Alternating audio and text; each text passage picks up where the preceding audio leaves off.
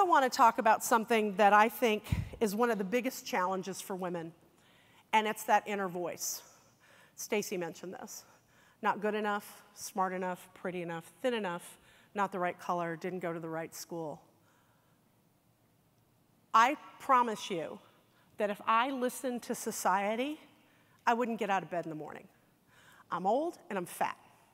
I'm not a little chunky. I'm not pleasantly plump. I'm full-on Mac Daddy fat. That's right, I said it. Yes, I am.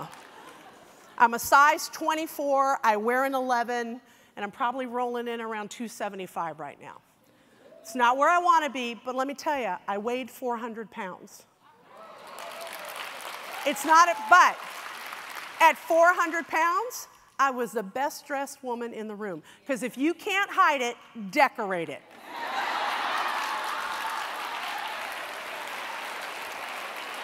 I'll let that sink in for a moment.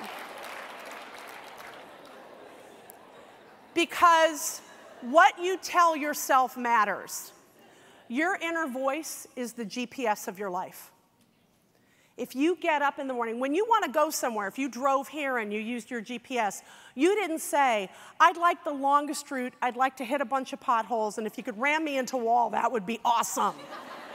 Right? Nobody says that, but that's what we say to ourselves, right? Oh my God, you don't, look at, oh my God, that girl's beautiful. You're not that pretty, you're not that smart, you have an accent. All of the things that diminish your power. There are enough people in the world who will try to take your power away. Don't you dare give it to them. When I get up in the morning, I go, hell no, here I come. Yes, I am. Here I'm coming. And you know, last night, I'll tell you a quick story. Last night I was on the airplane. There was a lot of delays getting here. And I sat next to a woman who insisted on telling me how tired I would be, how bad I would look. I probably wasn't going to make it. And I thought to myself, you have no power over me. I'm going to get there. I'm going to throw a lash on at 6 o'clock in the morning, and I'm going to show up with as much power as I possibly have, because what you tell yourself matters.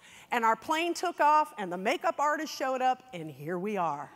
So what you say matters. And it's not about I'm happy being where I am, but this is the skin I'm in today. Do not live your life with the hold button on. I don't care if you're 18 or 80. Grab your power. But I think this is one of the most powerful videos to talk about our self-talk. Let's watch this.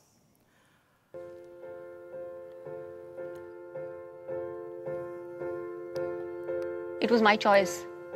And now I will question myself for the next few weeks, maybe months.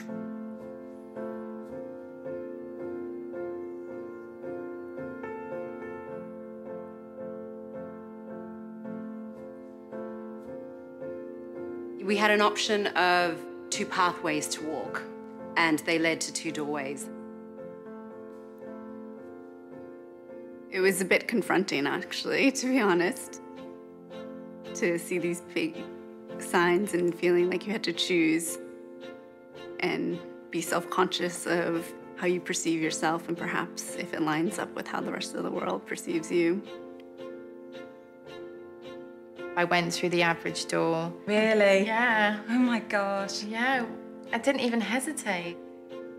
漂亮对我的概念来说，就是像明星那种遥不可及的那种。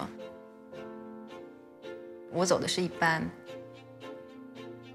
Mas eu acho que é mais porque eu me arrependi da escolha, porque era diferente do que eu vivo, é diferente do que eu sou.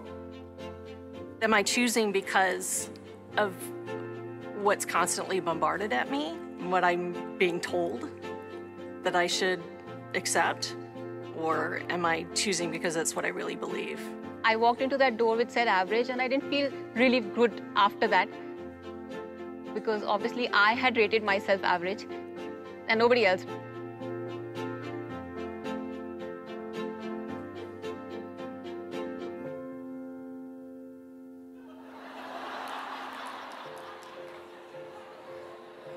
Todos os dias eu passo pela porta comum E ontem foi dia único e eu optei por passar pelo Bonita.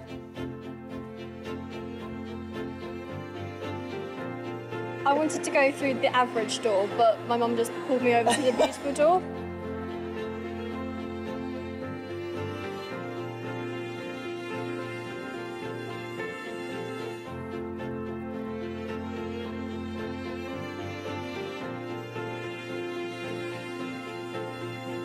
It was quite a triumphant feeling. It was like telling the world, I think I'm beautiful. I just wish more young women realized it. 要是再给我一次机会走那扇门的话，我觉得我应该会选很美的扇门。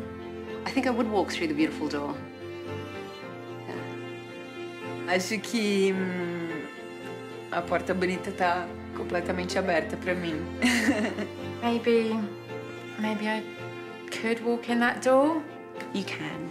Next time I look into the mirror, I will see somebody really beautiful looking back at me. Beautiful is a great word. So why not see what's on the other side of that?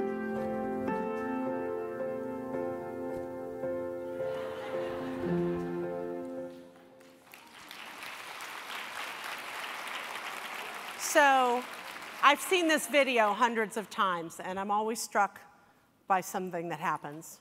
The woman who chooses neither door, there's always a laugh. And I would submit to you, there are women in this room that wouldn't even choose the average door. And for me, the fact that someone would stand and look at the word average and not even think she was good enough for that is why I'm up here today. And we laugh because we're uncomfortable.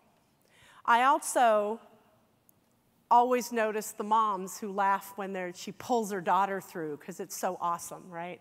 She grabs her daughter and pulls her through. And what I would submit to you is if we want to raise confident girls, we as women and as mothers have to walk through that door when our daughters aren't there. Pulling your daughter through the door doesn't make her confident. Having her see you walk through that door is what will make your daughter and your son confident. And the last thing I would say to you is, I submit that we're going to have a generation of young women and young people who don't have pictures of their mothers, because women are so self-critical of that they take a selfie and they delete it. You know, we have to put a filter on our pictures because of our chin or the line, because that wasn't there yesterday. My mother died when I was 24.